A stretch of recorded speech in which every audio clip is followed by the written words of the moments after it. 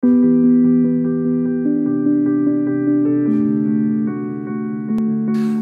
going to talk about eyes. I have no disclosures. Normally, when we do left atrial appendage closure, we will have a TOE probe placed in the esophagus, which is a perfect position for imaging the left atrial appendage. You have a huge probe, large pipe for data transfer, and that explains why you can do 3D imaging. You can do all Doppler interrogation of the appendage. I'm going to talk about how we can do it differently, how we can do it with eyes, where we have a much smaller probe, and the only reason for doing it is that we can do it under local. In Scandinavia, patients will not tolerate a TOE probe under local anesthesia, and we therefore need to do it with an eyes probe.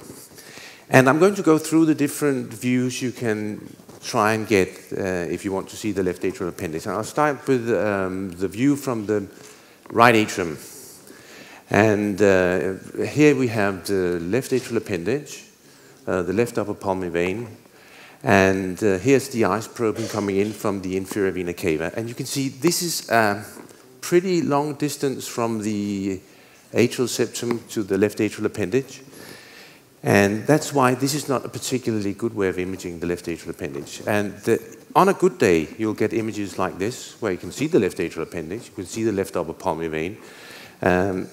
But this is not good enough for implantation of a device.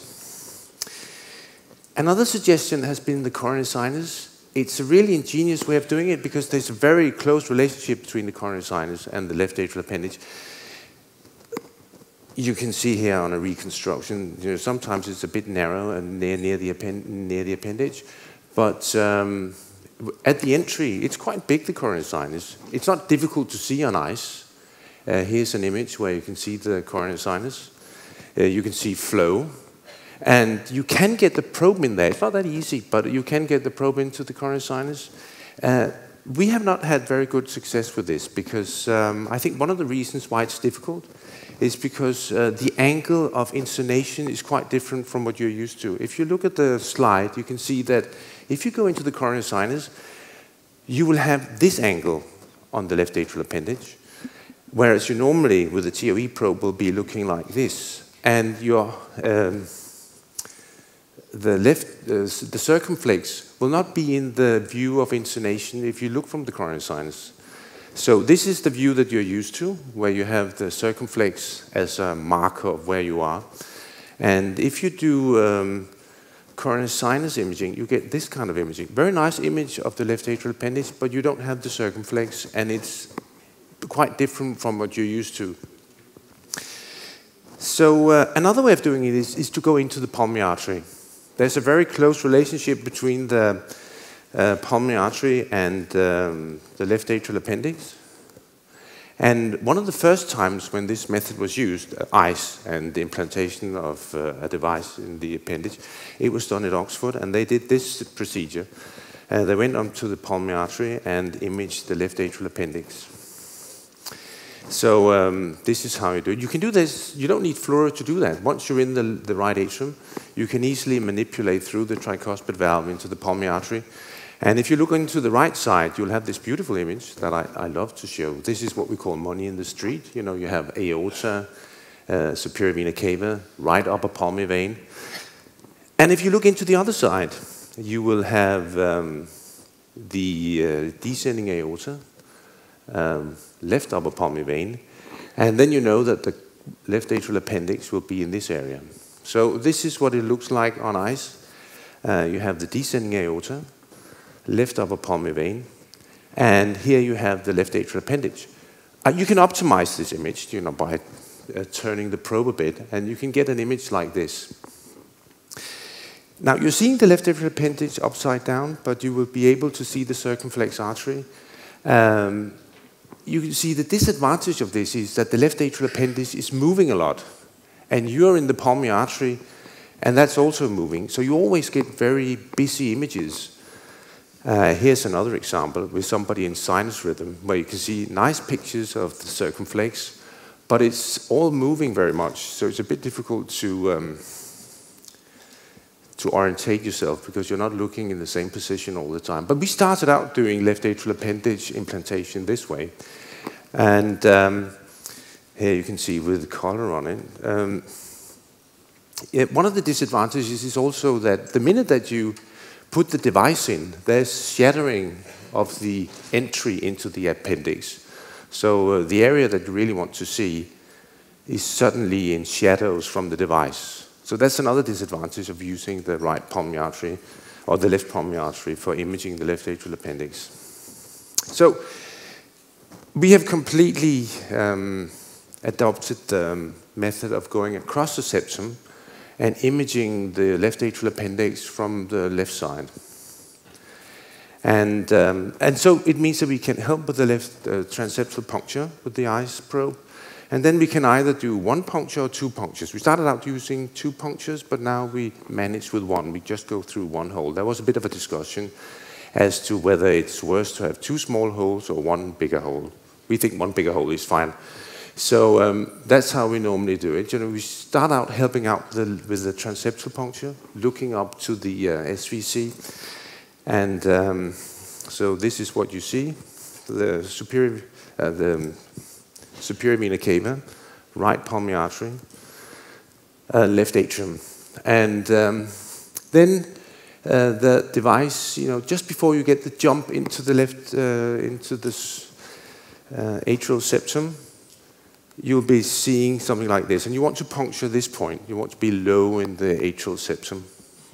But what normally happens is that the minute the needle drops, you'll be in the upper part of the septum. So you need to guide the needle into the inferior part.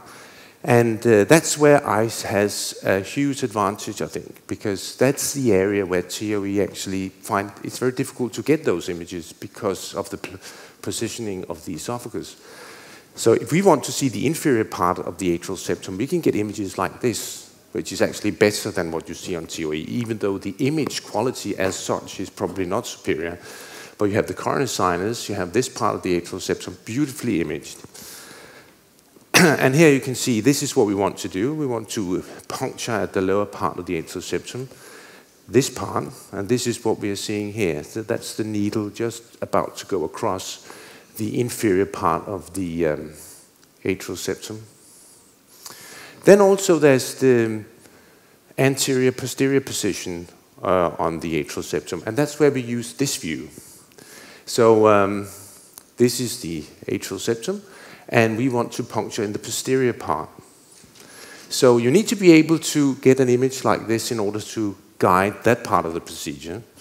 So here we want to be at the posterior end of the septum. So just going through the procedure, here's the needle in the superior vena cava. We drop down onto the septum. We make sure that it's not too anterior, but we're in the middle of the septum. Then we go across, and we get the sheath across the septum. So you need two images of the septum, longitudinal or the vertical view, and then 90-degree view of the septum. And then we pass the atrial septum with the device. So we take the probe and cross and put it in the left upper pulmonary vein. If you hook your device in the left upper pulmonary vein, it means that the probe will be moving with the heart. So you get much more stable imaging, unlike the ones from the pulmonary artery. So you will be looking like this, which means that your images will be like this. And here we are in the left upper pulmonary vein. This is the circumflex. And here you see the pigtail in the left appendage in atrial fibrillation. And here's the device. And at this juncture, we will take the probe back into the atrium so we can have a better look at the vein to see whether there's obstruction, whether we are happy with the positioning of the device. And then we can move around and get all the different angles and see whether we are happy with the positioning of the disc and the tire. And we can also see the relation to the mitral valve here's another device. And here you see one problem. It's not completely covered. It was decided that this was good enough. And we can have images where you see here's a very broad base atrial appendage. And in order to fill that out, we wanted to go for an amulet device with a huge disc. And even that large disc didn't cover it completely. But I mean, with this kind of imaging, we were happy that this small area wouldn't represent huge risk of a thrombus. And we were happy with this kind of positioning of the device. So you can guide the positioning of the devices with ICE. But we have learned a few things. One thing is that this is not the apex of the left atrial appendage. So you shouldn't say that don't advance the catheter more because you're at the tip of the appendage, because that's not the tip of the appendage. The other thing is that, unfortunately, this is not the diameter of that you need for the device. This is much too small normally. But what is good about using ICE is that the positioning here is actually a good landing zone for the device. And it's a good position to measure the compression of the device, and you get a good idea of whether you have placed it properly. Then there's the thing about that all the left atrial appendages look the same on ICE. And that's because we are doing a two-dimensional cut through these. These are cauliflowers, chicken wings, they all look the same. And that's obviously a bit of a problem. And therefore, it's very important that you have done your homework. So you cannot use ICE for left atrial appendage closure unless you have made all the measurements before the procedure.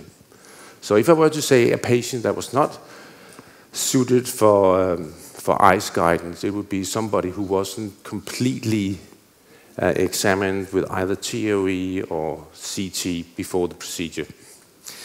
So you need to do your homework. You need to do a CT, TOE, MRI to have the left atrial appendage completely mapped, so you know exactly what you want to put in the appendage. And you've probably seen these. These are all the DeBakker's reconstructions that we have worked with. You can be very advanced and try and look for leaks and things like that. That's the homework. And once you've done that, I think ICE is a perfect way of guiding the implantation. Then there's 3D ICE. The problem with 3D ICE is that unlike the TOE probe, you don't have 1,000 crystals. You don't have a huge pipe for getting data into the computer. You only have 64 crystals, and the engineers tell me there's no way you can put more than 64 crystals there. There aren't enough wires you can get through the device or through the catheter. So far, it's a very narrow angle that you can do three-dimensional echo on. And it's also cheating a bit because this is not a matrix. It's what they call a twisted array. So they take the 64 crystals and twist them slightly, and they can do three-dimensional imaging. But it's at a cost, I think. I think you get a slightly poorer 2D image. And I think this is too narrow. And if you think about it, the real problem with ICE is not that you can't do 3D, it's the price. And the price of these catheters is twice the normal catheter. So I think it's not really addressing the big problem with ICE going for 3D. Complication and problems. Another reason for doing imaging is that you need to see the complications. Here's a vein, and there's the appendage. And here's an amulet device obstructing the vein. So you can see that that's seen from the pulmonary artery. We had another device put in. Here's pulmonary embolism. The patient suddenly had cardiac arrest, and this mottled appearance is all due to air bubbles in the myocardium. And the last is effusion. If you, during the procedure, you suddenly see accumulation of fluid around the appendage, you need to be aware that this could be effusion. And you need to put your catheter in the right ventricle, and you see this. Well, yeah, you can see the effusion. So in all, left atrial appendage closure is possible with ICE, but you need to have done all the preparations of measuring of the atrium before you can put it in. Thanks a lot. This was very instructive.